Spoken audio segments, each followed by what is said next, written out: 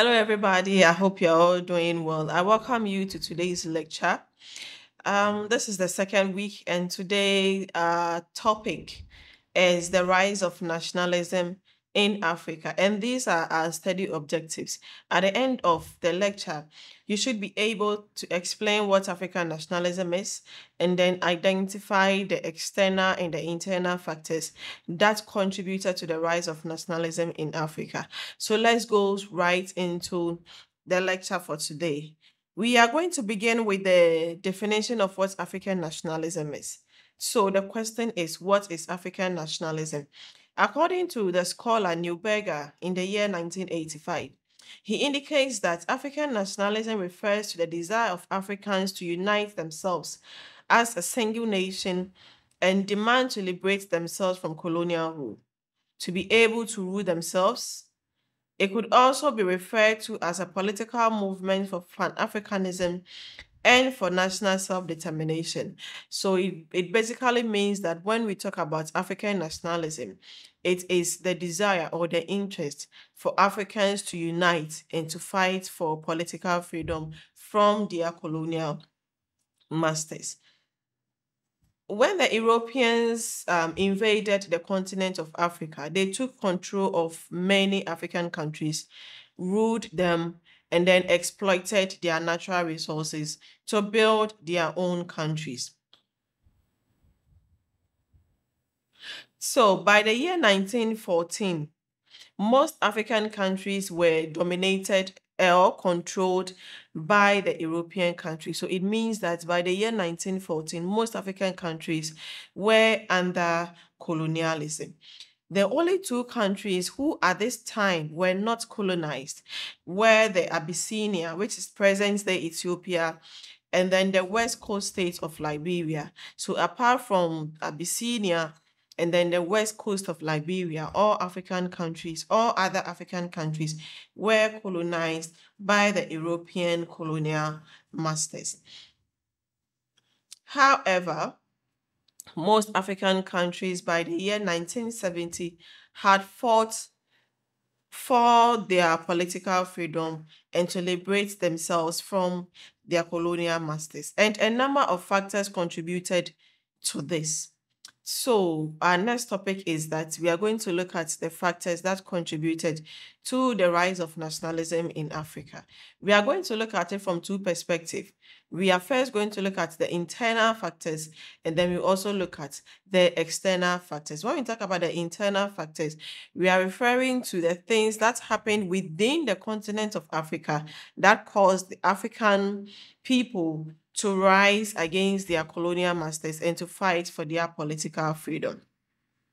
The first internal factor we are going to talk about is colonial education. In last week's lecture, we indicated that when the Europeans came to Africa, they introduced a new system of education to the African people. And this system of education, although it was European centered, sought to educate the African. So with this education, the result was that there were a lot of Africans who were educated. Some of them became political activists, some became scholars, some became elites. So there was a lot of elite people within the African society.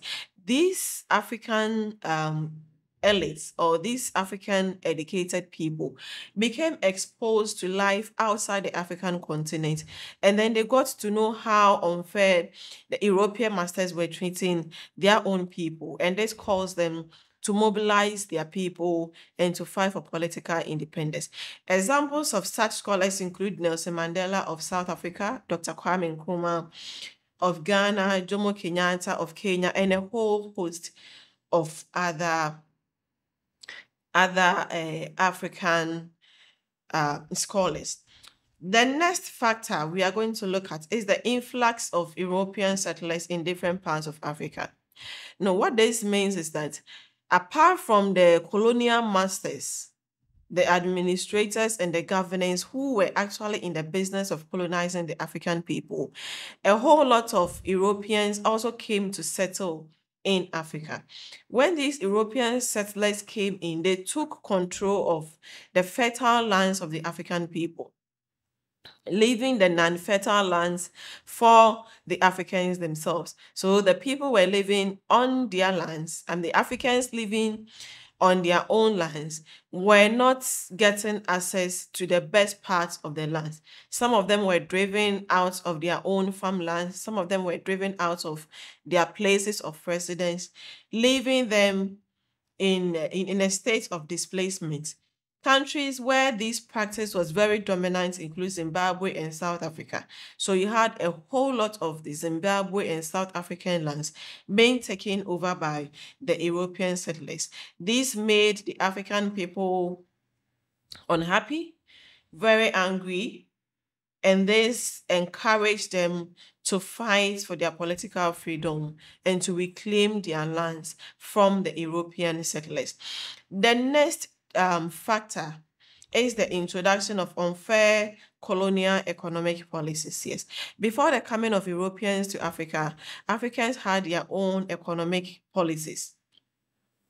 They had their own system of governance. But when the Europeans took over, they took total control of the affairs of the African people. This led to the introduction of heavy and huge taxes. So the African people, after working, had to pay taxes to their European masters. Some of them were forced to work without being remunerated. Others were also forced to work in certain areas that they were not happy with. Some of them were forced to grow certain kinds of cash crops that the Europeans could export to other European countries and to make money for themselves at the expense of the African people. All these policies that were put in place or introduced by the Europeans caused disaffection among the African people, leading to a lot of resistance, tensions, and wars, which caused the African people to fight against their European colonial masters and to gain their political freedom. The next factor, the fourth factor to be discussed, is the influence of Liberia and Ethiopia. I have earlier indicated in this lecture that Ethiopia and Liberia were the only two African countries which were not colonized by the Europeans. So this served as a form of encouragement for the African countries that were being colonized. I mean, if Liberia and Ethiopia, who are African countries, can be independent on the African continent, then why can't the other African countries who are being colonized also gain their freedom from their colonial masters? So this encouraged the African countries who were being colonized to fight for their freedom from their colonial masters. The fifth factor to be discussed is the introduction of foreign system of government. Before the coming of Europeans to Africa, Africans had their own political system. This political system consisted of chiefs who were in total control of their communities. There were a council of elders, there were sub-chiefs. At the family level, there were lineage heads, there were family heads who were in control of the administration of their African communities and ethnic groups. But when the Europeans took over the African countries, all of these systems broke down and then they established their own system of government. So there was an introduction of the presidential system of government, the parliamentary system of government, where they now instituted clerks and then district chief executives in place of the chiefs. So some chiefs and rulers lost their political power and control over their own people to the new people that were instituted by these Europeans, and this caused a lot of disaffection among African rulers and the African people. So there were a lot of resistance from the parts of the African rulers and their people, leading to the rise of nationalism in Africa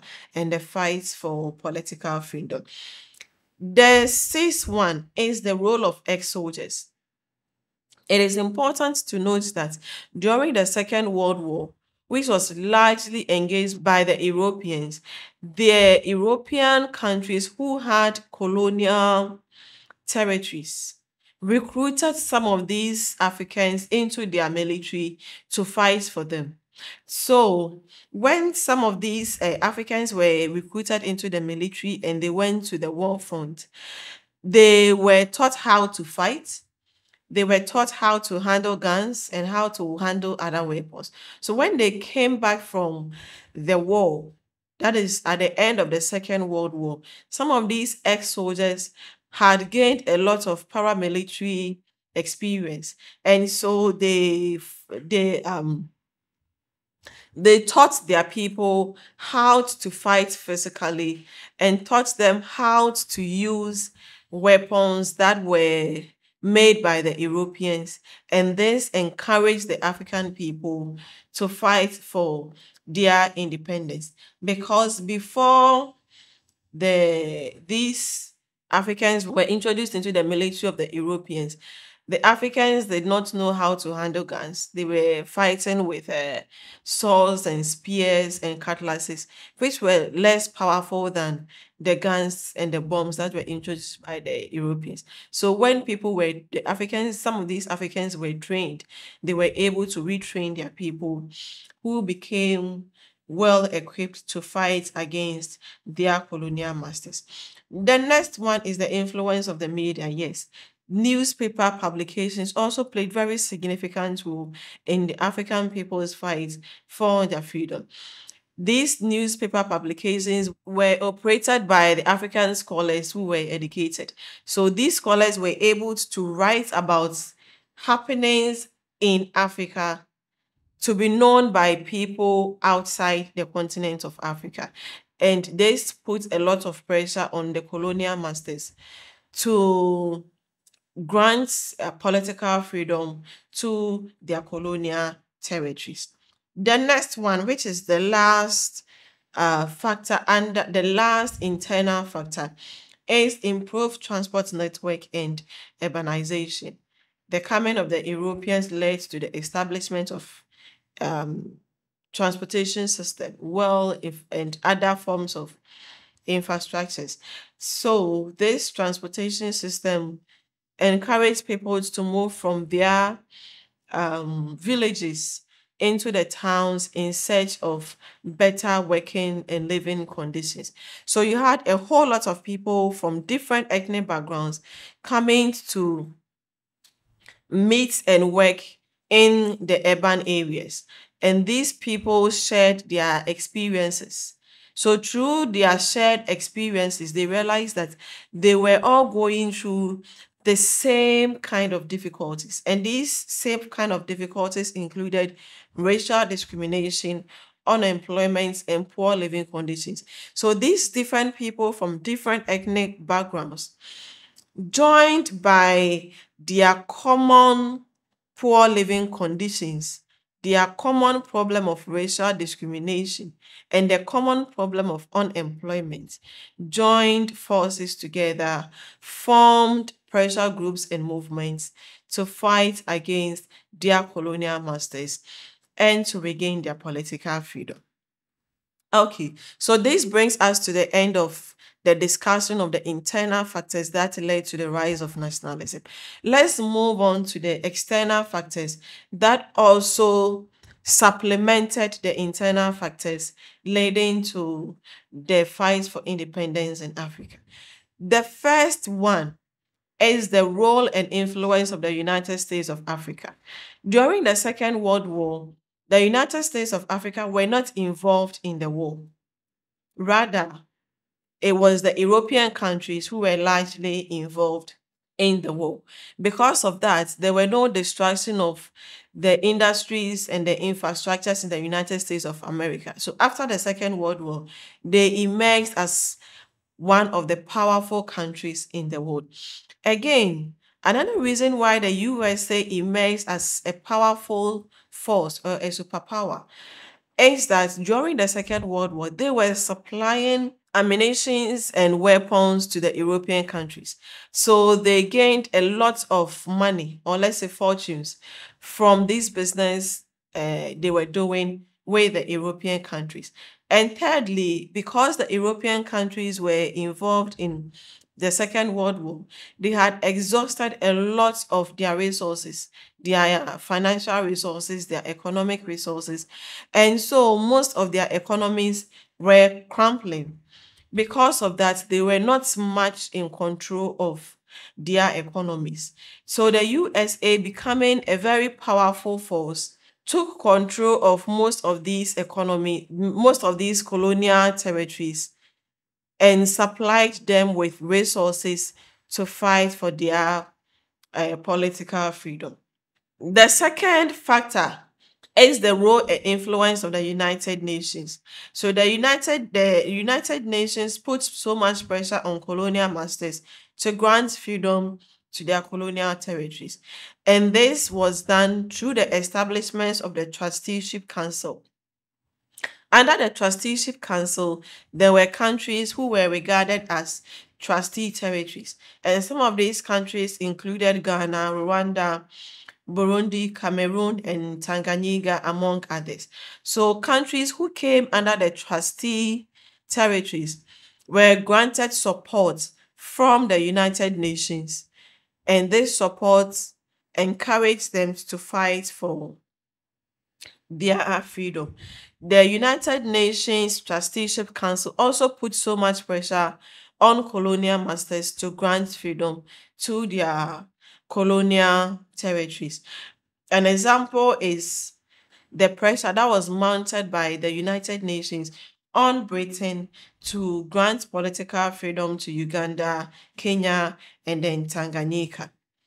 The third external factor is the effects of the Second World War. It has earlier been indicated that after the Second World War, most European economies had crumpled. And so they put so much pressure on their colonial territories. So they made them work more than they usually did in order to gain more resources from these colonial territories to rebuild their economies. This pressure that was put by the colonial masters put the colonized countries into so much difficulties that they had to rebel against their colonial masters. Again, when the ex-soldiers returned from the Second World War, they also realized that the Europeans were no special human beings than themselves, because at the war front, they realized that when an African is shot and he dies from his gun wounds, the European equally dies from his gun wounds. This meant that the Europeans were not superhuman than the Africans had earlier imagined, and this encouraged them to fight for their own independence from their colonial masters. The next factor is the 1955 Bandung Conference. This conference took place from the 18th to 24th April in the year 1955. It consisted of 22 Asian countries and 7 African countries. The leaders of these countries came together with one agenda, and the agenda was to fight against colonial rule or colonialism. So at the end of this conference, these African countries were more energized to fight not only for the freedom of their own countries, but to fight for the freedom of other countries that were under colonial rule. The next one, the fifth one, is the Atlantic Charter of 1941. This Atlantic Charter was written by the then British Prime Minister, who was called Winston Churchill, and the United States of America President Franklin Roosevelt. In this charter, these leaders called for respect for people's rights to choose their own government at their own will. And for this reason, there was a lot of pressure on colonial masters to grant freedom to their colonial territories to choose their own governments and their own rulers. The next one, which is the C's factor, is the role of Pan-African movement. So when we talk about Pan-African movement or Pan-Africanism, it's basically a philosophy that is based on the belief that Africans all over the world share common bonds, common objectives, and common interests. This Pan-Africanism idea first originated in the United States of America, and it was originated by the Black African as a movement against racial discrimination, against slavery, and against all forms of other injustice that were geared towards the African people.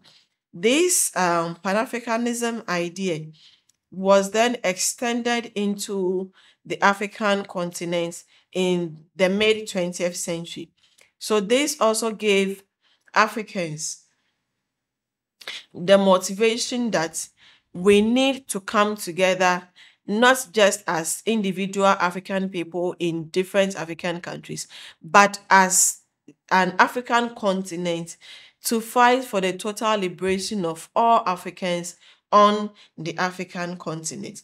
So, from this viewpoint, we can talk about two forms of Pan Africanism. We can first talk about the continental Pan Africanism and the diaspora Pan Africanism. The continental Pan Africanism is the kind of Pan Africanism that advocated for the unity of African states and peoples within the African continent to achieve a specific goal, whilst the diaspora Pan-Africanism relates to the unity of all Africans and Black people outside the African continent to come together to work and achieve the political freedom of the African continent. We are going to look at the last part of our lecture. And the last part has to do with the emergence of economic interest groups. We have earlier indicated that the rise of nationalism occurred after the Second World War. And this is because after the Second World War, there was a lot of difficulties that the African countries were facing. They were faced with high taxes, they were faced with lack of jobs, they were faced with high inflation. So this led to the emergence of economic interest groups with the aim of fighting for better living conditions for their members. Some of these groups included traditional chiefs and then rulers. So these traditional chiefs and rulers were advocating for their own independence so that they could get control over their ethnic groups and to be able to rule them the way they did before the coming of Europeans. There were also small professional groups that consisted of doctors and lawyers. They also worked hand in hand with successful merchants, that's businessmen, and contractors. These professionals, one can say, were a group of people who were economically privileged to some extent because of the kind of work they were doing. Nonetheless, they were not just looking at their own interest and their own satisfaction, but they realized that the greater number of African people were in hard or harsh economic situations. And so they also came together to fight for the other people. There were also a group of people or an interest group that consisted mainly of primary school teachers and clerks and other small businessmen. And these group were people who were actually aiming at taking over the role and then the positions of the colonial elites once the colonial masters exited their countries. There were also the urban workforce who also formed trade unions with the aim of fighting for better working conditions and better living services for their members. So there was also a large informal sector in the urban areas, and this consisted of females who were engaged in petty trading and business and small businesses. They were the market women who had erected stalls on pavements. They were the people who had small businesses that they were operating in the marketplaces in the urban centers. There were also a community of farmers who were largely engaged in cash crop farming. So these were the people who were engaged in the cultivation of crops like cocoa, shea butter, coffee, and the rest for exportation purposes. These farmers who were engaged in cash crop farming formed farmers associations to demand for better working conditions for their people. Apart from the farmers who were in cash crop farming, there were also peasant farmers whose aim was to grow crops to feed the African people, to feed themselves and the other people in their community. They also formed farming associations to fight against certain colonial policies that were not in favor of their work. So some of the policies that were introduced rather worked more for the farmers who were doing cash crop farming as against the farmers who were doing peasant farming. So the peasant farmers also formed associations whose aim was to fight for their rights and to fight against policies that worked against them. So this brings us to the end of today's lecture. Today we have looked at what African nationalism is, and then we looked at the external and then the internal factors that contributed to the rise of nationalism in Africa. We also concluded with the emergence of certain economic interest groups that came up to fight for the rights of their workers and their members during the period of nationalism. Thank you very much for watching, and then we will meet next week for our next lecture.